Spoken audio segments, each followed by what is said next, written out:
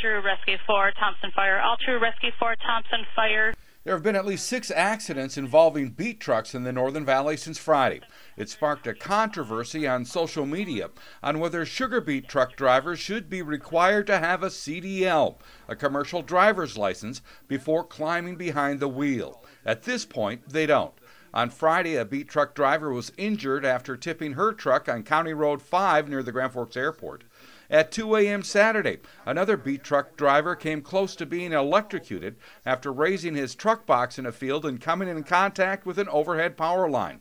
Then at 6 a.m. Saturday, another driver tipped his truck near Gilby. I've since learned another truck driver tipped his truck near Stephen, Minnesota on Saturday. Then at 10 a.m. Saturday, a beet truck driver was cited for failing to yield, striking another car at an intersection east of East Grand Forks and injuring a woman.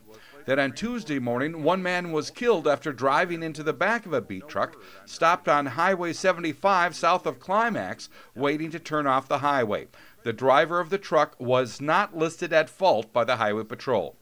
However, I've also received a couple of posts from other drivers who say they've had close calls because of beet trucks pulling out in front of them.